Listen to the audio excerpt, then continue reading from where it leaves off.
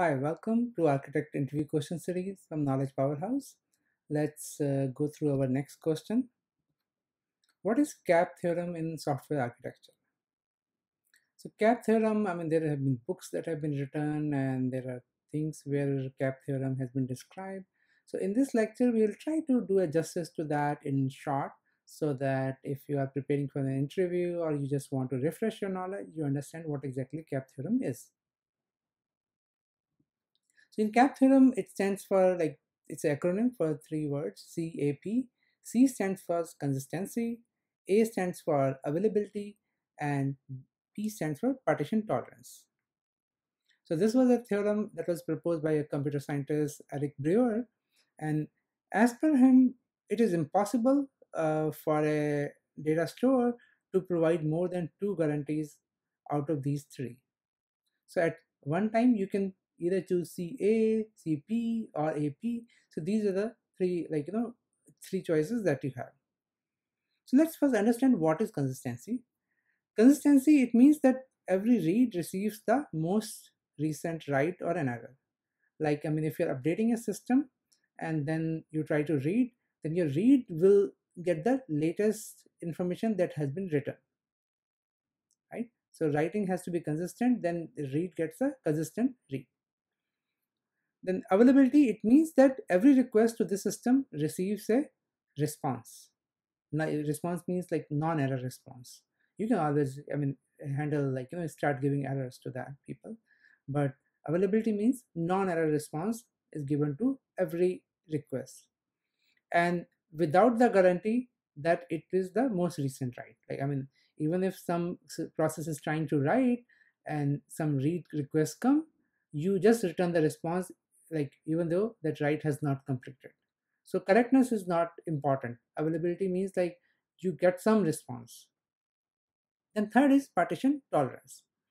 In this, in a distributed system, we continue to operate even when some of the machines they go down or some of the messages get dropped or there is a network breakdown. So that is common thing. So a system continue to work even though certain nodes have gone down. So basically these are the three things that system doesn't go down, which is partition tolerance, availability, that system keep returning you some kind of a response which is not an error response 504, and system gives you a consistent result always, that is consistency. So these are the three choices that we have. So now what happens is that as an architect we have to decide between one of these following. So what we can do is that whenever there is a request, either we can decrease the availability of the system or we can increase the consistency, but availability will be consistency is low but availability is high. So at consistency low means system may be in inconsistent state or it can be consistent after some time. So let's go through the choices. In a CAP system in general, there we say there are three choices, but most of the time it's limited to only two choices. So the choice is between CP or AP. Why there is no choice of CA? Because in a distributed system, it is natural that there are some nodes that will fail, which means the system has to continue to work. You cannot create a system where say that all nodes have failed or because of one node, we will fail everything. So that partition tolerance has to be there. Now comes a choice whether you are a CP or AP. So basically, it's a choice between consistency or availability. Partition tolerance has to be there. Now in consistency and availability, what happens is that let's say there is some failure in a system like network partition or means some node has gone down because of which we are not able to either write or read from that node. In such a case, if we get a request, now we have two choices. Either we cancel this request, say that availability of the system is low because the one node has gone down, or we handle the request by giving some stale data to them. In that case, what response we are giving is some stale data which is not consistent. This is the data that was few minutes before the node broke down, right? So there is a choice between this. Now if we do not provide a highly available system, we may lose business. if we do not provide a highly consistent system, we may lose some reputation or something.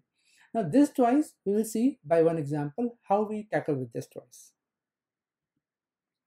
So understand by one example, and most of us have done some kind of online shopping. In online shopping, let's say we have a website that is selling products. Now in products, there are two modules. One is where listing product module, where products are listed for sale. And then there is a order taking module where the inventory is managed. So in such a case, like whenever you take an order is fulfilled, then inventory is reduced. And whenever somebody orders something, like we say that okay, these many items are available for sale, and these are two different systems, but they talk to each other. But let's say there is some communication breakdown that happens.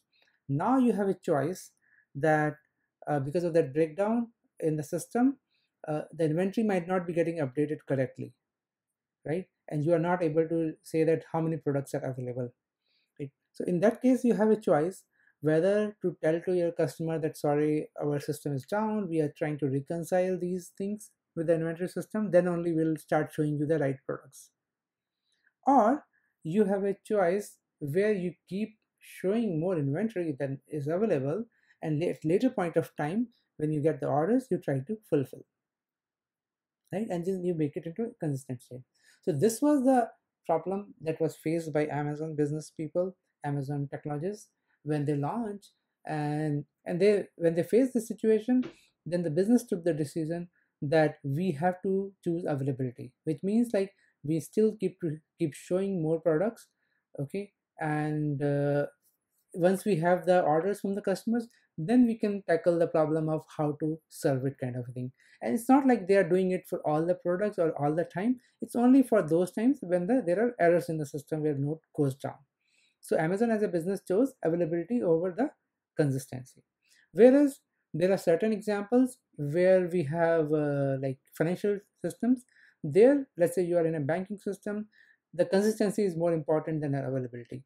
That's why in many banking sites it says like you have to check back after some time, because they can't show you the incorrect balance. So the system has to be consistent, so availability can go down.